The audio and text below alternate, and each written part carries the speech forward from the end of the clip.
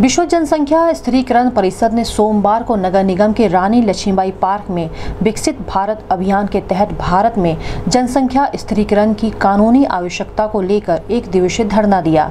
संगठन के सदस्यों ने कहा कि देश में बढ़ती हुई जनसंख्या विकास को बाधा पहुंचा रही है। हमारा देश चाइल्ड फैक्ट्री बनता जा रहा है। जनसंख्या नियंत्रण करने के लिए सरकार को कठोर कानून बनाना चाहिए। इस संबंध में गोरखपुर न्यूज संवाददाता से बात करते हुए प्रदीप नाथ शुक्ला ने कहा, बच्चों को विद्वान बनाएंगे।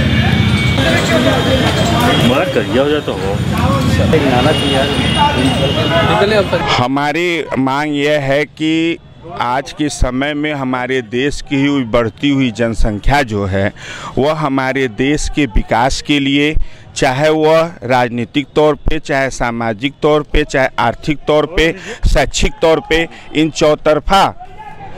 चौतरफा जो है हमारे वहाँ विकास इसीलिए नहीं हो पा रहा है। इसका मूल कारण यह है कि जनसंख्या वृद्धि उसका मूल कारण है। हम लोगों का संगठन यह सरकार से मांग करता है कि विश्व जनसंख्या के दिवस पर सरकार जो है हमारे भारत में, जो हमारा भारत एक चाइल्ड फैक्ट्री बनता जा रहा है और जिसका प्रभाव यह पड़ रहा है कि हमारे वहाँ अशिक्षा जो है वह उत्तरोत्तर, भले ही सरकार कहती हो कि शिक्षा बहुत तेज़ी से हमारा देश में शिक्षा के क्षेत्र में विकास कर रहा है, विज्ञान के क्षेत्र में विकास कर रहा है, कृषि के क्षेत्र में विकास कर रहा है और साथ ही साथ स्ट्रेटेजिक पावर के रूप में भी हमारा देश विकास कर रहा है। लेकिन यह एक रीलिंग है, पॉलिटिकल रीलिंग है। लेकिन अगर रियल देखा जाए तो हम लोग वैश्विक दृष्टिकोण से, ग्लोबलाइजेशन पॉइंट ऑफ व्यू से हम लोग उत्तरोत्तर जो है वह पीछे ही जा रहे हैं, जिसका मूल कारण है जनसंख्या।